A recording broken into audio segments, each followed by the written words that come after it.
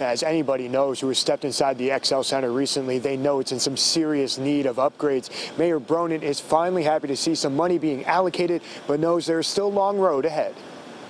It's a facility that's obsolete, it's aging fast, it's falling apart, and we need to move quickly to make the investments that are necessary and modernize it. Mayor Luke Bronin is happy to see an allocation of $55 million investment into the XL Center.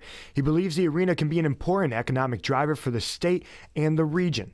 The owners of the arena, Capital Region Development Authority, say it would take $250 million to complete a renovation of the arena. With competition coming from nearby venues, including new casinos, something had to be done. Bronin considers this allocation a piece of the puzzle, but says they will need to come up with other ways to string together funding. At the end of the day, I hope that legislators of both parties and folks all around the state recognize that we've basically got two choices. Either you have a rusting, vacant hulk of steel and concrete in the center of your capital city, or you have a strong, competitive venue that attracts things like the NCAA tournament, which brought so much activity last spring to not just the city, but to the region.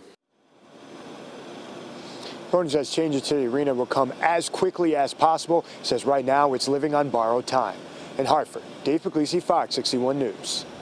Dave, thanks. And still ahead on the Fox 61 News.